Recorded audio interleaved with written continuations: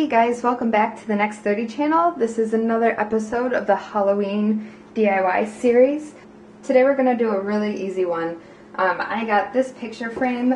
It's from IKEA, but it's actually, I got it at Goodwill for $2. And this is a piece of cardstock that I printed at Office Max that has the Great Pumpkin kind of cover on it, and it says 1996 when it was made and has the writer and everything.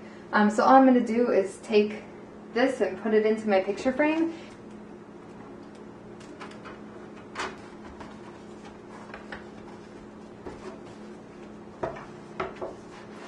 Here's another project that's not going to cost you a lot of money, really simple to put together, and it looks great on the walls.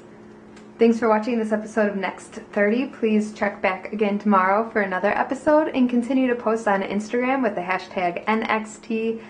See you tomorrow, guys. Bye.